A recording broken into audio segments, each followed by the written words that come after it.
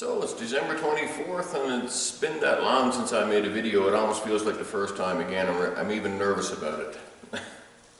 I've been on the missing list for a bit here. Been fairly busy in the shop. Not a lot of projects actually to record for YouTube, so I got a bit of a cheat sheet down here. I'd like to thank everybody for the many messages I'm after getting lately, wondering if I'm alive and well. I am alive. Been, like I said, been really busy trying to keep a shop going. When you're the only guy in the place, management expects a lot of work from the staff, and you know, so you got to put your time in. I've been doing a lot of industrial work lately. What I've got in this is mainly pictures, a couple of small video clips of some of the jobs I've been doing. One of these jobs is an industrial sod cutter designed to cut seedlings into 5-inch cubes for transplantation to another location, and involved a fair bit of MIG welding. I think we're into it for about 54 pounds of MIG wire, and turned out to be about a 1,600-pound tool to go on the end of an excavator. I'll put in a small video, a few pictures of this project for you. So I started a new project here this morning, so I went up to the steel supplier yesterday and picked up a small amount of sheet metal that I had sheared. And this is going to be, what would we call this? A sod cutting tool for an excavator, and it's essentially going to be a grid of 5-inch squares that we're going to mount on the end of the excavator, and we're going to use it to cut out cubes out of sod material for transplanting in a different location. Its overall is going to measure 75 inches by 43, all divided up into 5-inch cubes, and we're going to attach it to with a quick attach to the end of an excavator arm. So we got about 1,400 pounds of steel to prep and weld together. All the cutting edges of this will be milled, so we get a reasonably sharp cutting tip on it, and we have 104 pieces to do like that, both sides. So we set up a little jig in the mill and get to cutting.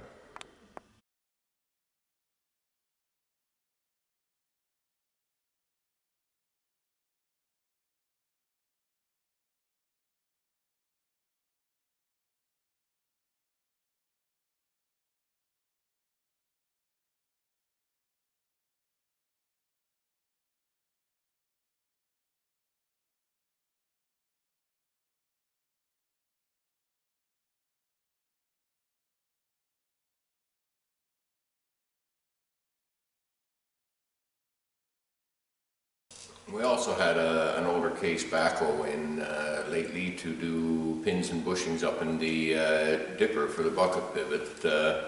Again, we got some more pictures, small bit of video.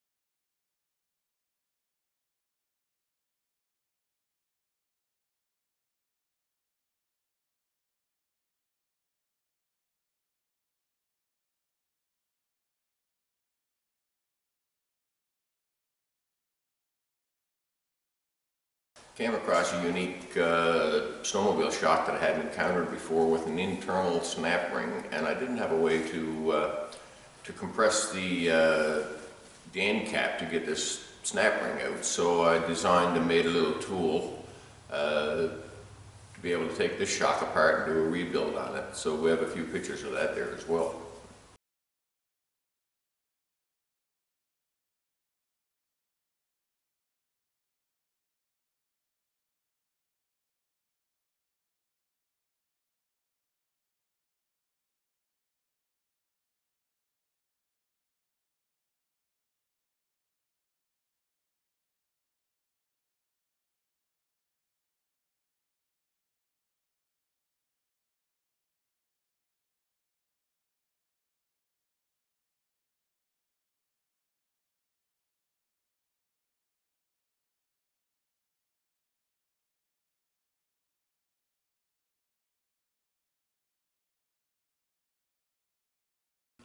So while I've got the camera out, this is a good time to address some concerns I guess fellas had with my cutting oil.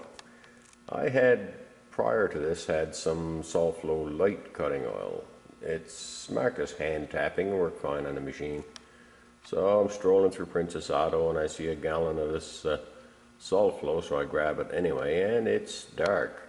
It looks like used motor oil, yeah, there's no doubt about it. But just in case anybody's wondering, that's what it is.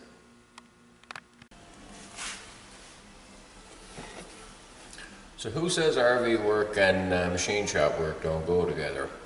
I was on a road call a few days back there, and so I get another call, and I said, well, I'll stop at his house on the way home from the first call and have a look at his hot water tank. So we get our job done, and just before I'm ready to leave, he says, hold on a second, he said, and he goes in his house and he brings me out a set of parallels that turns out he used to be a machinist, and he had made these during his apprenticeship some years ago. And so of course I grab a mic and I have a look at them. They come out to 1 1/8 inches, and you know, from what I can tell here, they're within 2/10 pretty much anywhere you measure them. They look very nice. Like I said, and they're quite old. He's had them for quite some time. And so I guess I'll add these to the toolbox, and they've got a really nice home now, Steve. I'll certainly look after these, and I appreciate the gift. Thank you very much. I recently got a phone call from a gentleman down in Kansas City. He had called me about the Smart Cart video and asked me about using brake cleaner before welding, and of course I had to go back and watch the video to see what he was talking about, and sure enough, near the end of the video you do see a can of brake cleaner on the welding bench. And just to let him know, and everybody know I guess, that I am aware of phosgene, and in that particular case the brake cleaner was just used to clean oils and from the metal before painting. So it's something everybody should be aware of, to not use brake cleaner before you do any welding work on metal products, because it can be fatal. So I wound up with a bit of free time lately, so I got to make myself up a new mill stop in the new design. So I guess we'll retire the old guy there. It was okay for an experiment earlier on, but I like the new one much, much better. If anybody's interested, they can have this old one, pay for shipping, and I'll send it off to whoever wants it, I guess. Here's a good one for you. We have a distinct lack of battery charging in 12 volts, so we go hunting for the power supply. And that's where it is. Just wonderful. So, we'll see if we can do a voltage check on this thing here. I doubt if it's possible with one arm and the camera, but we'll see.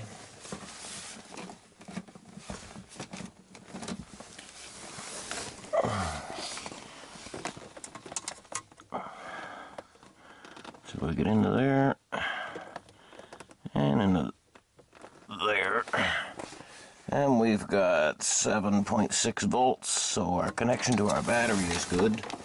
We have 110 coming in the other side, so our power supply is toasted. Should be fun. Let's pull it out and see. Alright, so we get it out. A little 30 amp supply. It's got power. It's got battery connection, but it has no output.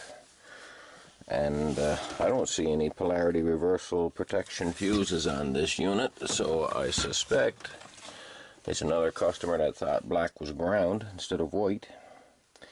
And we have a fried power supply, so let's check into it.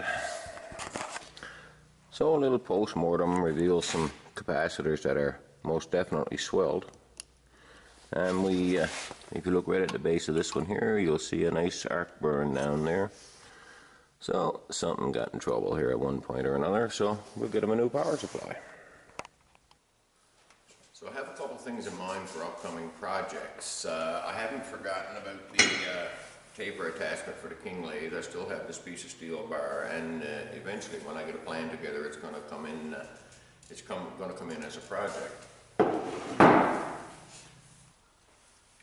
So I got an idea from Randy Richards' video a little while back about the precision level. I mean, he put me onto these ground star vials, and I think they would make a good project to build your own precision level. And to that effect, I found a piece of cast iron from a 100-year-old piano that has the potential to be machined out and build your own level from it. So when I get the parts in for that, I'm going to start a video project on that. So what else we got here? Oh yeah, Stan over at Barzy Industrial. Thanks for all the emails, my buddy. I owe you big time. And well, since this is December 24th, I'd like to wish everybody out there happy holidays, and everybody stay safe. No doubt we'll have more videos coming in the new year. Thanks for watching.